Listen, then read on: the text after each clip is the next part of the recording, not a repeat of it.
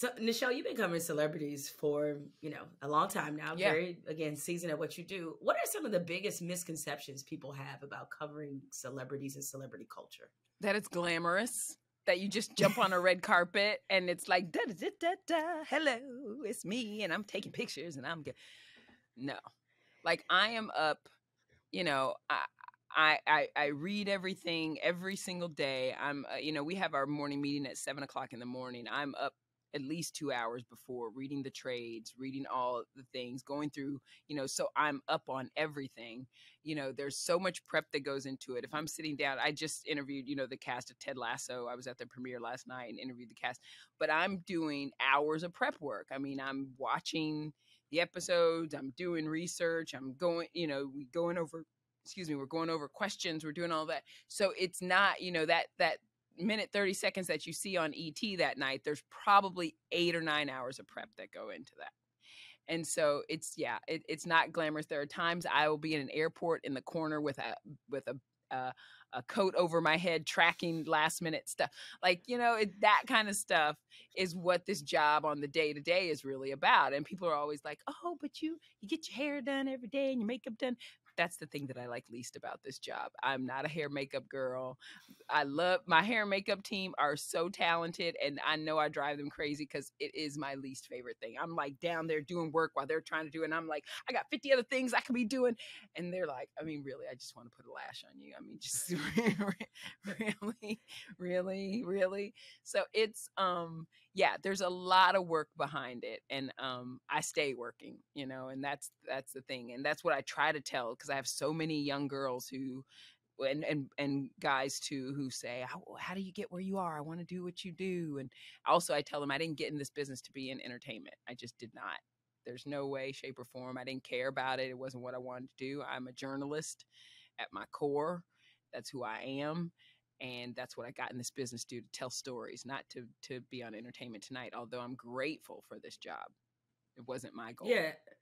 I think a lot of people probably confuse that.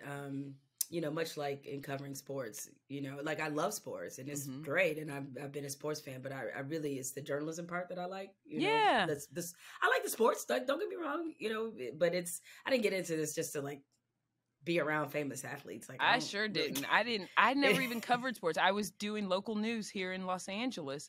I did a show called Good Day LA when I moved to LA. And I remember David Hill used to be the president of Fox Sports, and he called me one day. He used to watch our morning show, and he's like, hey, come have a meeting with me. And I'm like, about what? And he's like, just come over here. I'm like, okay. So I go over there, and he's like, hey, do you want to start doing some games for us? I'm like, what games?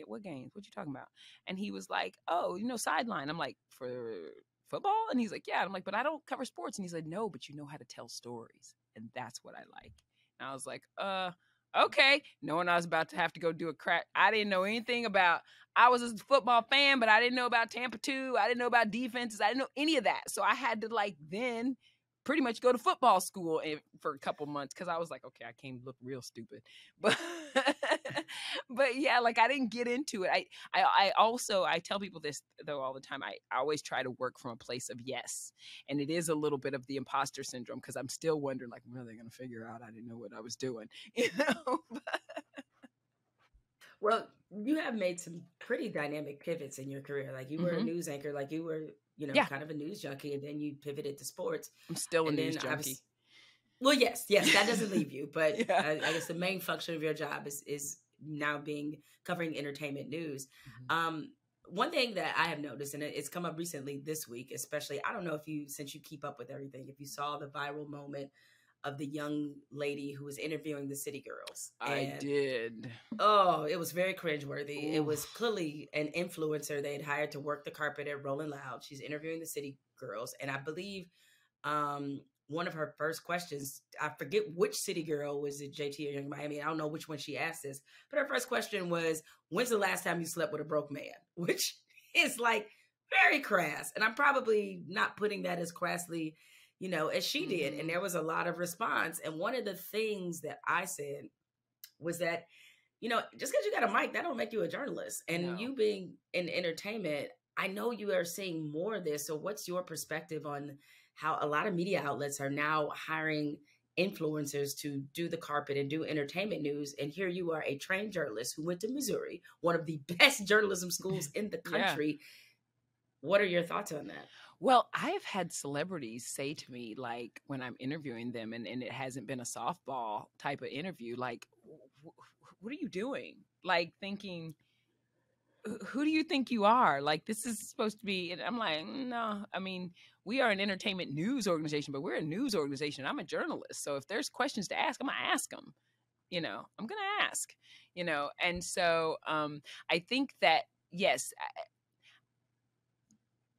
everyone now, like, and I don't want to pick on Portia, because I actually really liked her a lot on Atlanta, but we just kind of saw this week with her being upset, saying she was attacked when she went on Tamron Hall's show.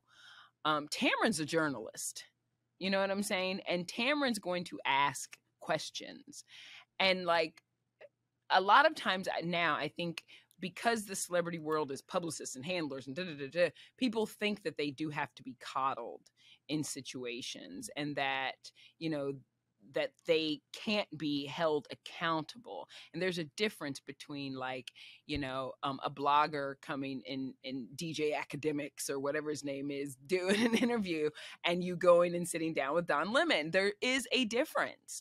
And like, I think now, because we are in a social media society, that those lines have been blurred so much, and we see people, the successful people. I mean, I think it's rare, like Young Miami, I think, in what she does in her show, I think is remarkable. I really do. And I enjoy it so much. And but it is what it is. It's fun. You know what I'm saying? And I think people blend that too much, thinking, well, she's a host. No, she's not. She's like a dope artist, but she's not. Like, she's got a fun show where, she does her thing. And it's tough. It's tough because I think when I came in this business too, it started when, like, a lot of actresses, jobs were scarce. So a lot of actresses started becoming television hosts and talk show hosts and that type of thing. And I don't want to be the one saying they are taking our jobs, but that became the trend. And so now it's like people think that's what a journalist is a talk show host who's a celebrity. And it's just really tough when you do feel like you're a trained journalist and you've done this your entire life, and there is a skill to this. And we see it a lot of times when people get put on the spot, like that girl with the City Girls interview, and then she had some weird excuse or whatever. But I do feel like that you do have to know there's a skill to this. There are levels to this, and that you do have to appreciate people for the skill that they have. And I've seen it, I just got to do a real long sit down with LL Cool J a couple weeks ago. And I've known him for such a long time, but we've never gotten to do something like that where I really got to go deep. And I was so excited, and we had such a great talk. And he looked at me, he was like, wow, that was like, and I said, yeah, because we only get red carpet 2 minutes, whatever. But when we get to sit down and have an interview, like, we are going through it, And he was kind of floored, because he was like, I hadn't done really anything like that before. And I think there was a part of him that didn't realize that's who I was, And so it's tough to battle that when you do feel like you're a trained journalist and you do want to walk through the world in a certain way, and people mistake you for a blogger, because that's what the end thing is right now. Well, and it's unfortunately also a perception and stereotype. The material you cover draws. Like, people think just because they see entertainment that there's no, like, real hard news dynamic there, right? So people assume, one, that everybody can cover entertainment. That's right. Number one. And two, everybody thinks they can. And everybody thinks they can. Be like, just because you go to a movie don't mean you could be a movie critic. But that's sort of the thinking that people have. It's like, it's not the same thing. Yes. And so they miss that part of it. And I'm often amazed on this podcast, in particular, when I interview people who are entertainers, and they're actually stunned at the research that I do. Like, yes, I'm going to read the book. Absolutely. If you've written a book, like that's what you have to do. And they're like, oh, I'm not used to that. I was like, who the hell is interviewing you? What kind of tackhead are you sitting down with that did not read your book, that did not take notes, that did not like, I'm stunned by that too. Because usually people are like, you read the book? You read the, or like if I'm, you know, interviewing a celebrity and they're like, oh, you saw the movie? Well, yeah. Yes. Yes. What are we supposed to talk about? Right. The color blue? Like, no, of course I did.